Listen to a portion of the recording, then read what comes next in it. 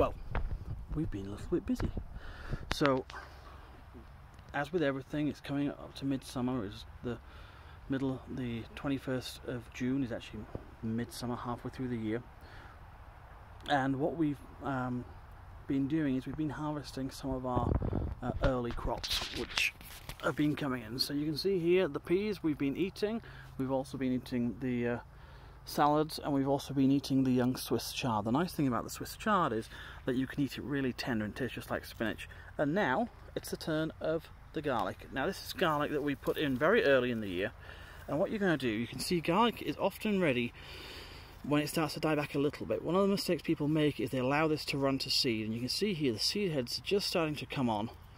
This is starting to go to seed, so that's well ready. What that means is if you don't pull it now, you're going to end up with a very small tube where it's going to make a lot of seed. So what we want to do is ideally get to that before that happens, because we end up with a bigger bulb.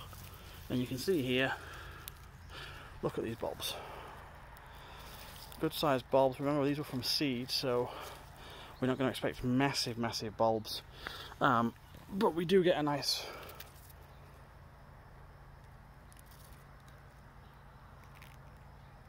garlic bulb there.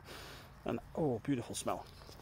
Now these were a little variety called garlic rose, so a little stronger than the average garlic. So we never really want these to be huge tubers, because we're not going to eat that overpowering garlic in that quantity at this house. So what we're going to do now, people often kind of chop the tops of these off and then go off and use this garlic, but we are going to try and keep it.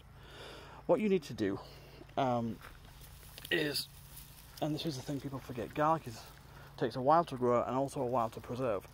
We're going to take all these, we're going to bind them all together, and we're going to let them all completely dry out. So all this green will be gone and it'll all be brown.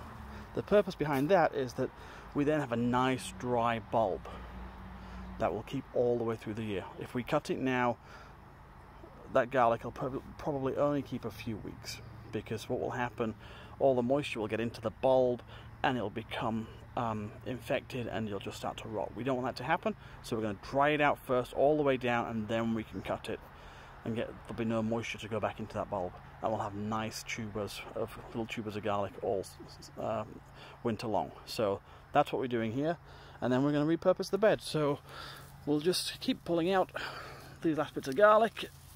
Look at those, pulling them out, and then we're going to reuse this bed. We're going to use this for peas.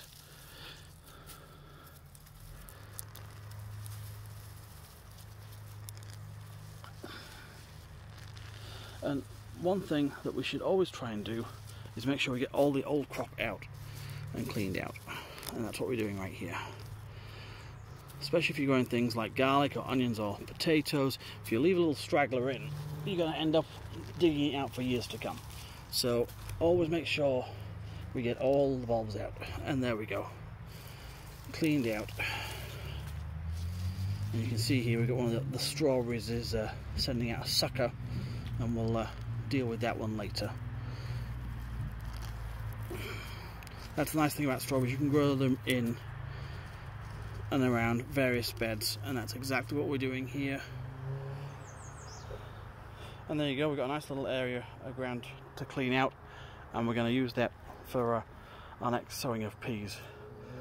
Over here in the spinach bed, you'll remember we planted this up. We're now on our second sowing. This is Swiss chard bed now. We've transferred that over, and we've also got our kohlrabi going in here, which is where we put in early carrots, which we've already had up. So that's what we've been doing here for the last couple of weeks. Tune in a week's time and we'll have another update for you. Toodaloo, I'll have to go get a cup of tea. Bye bye.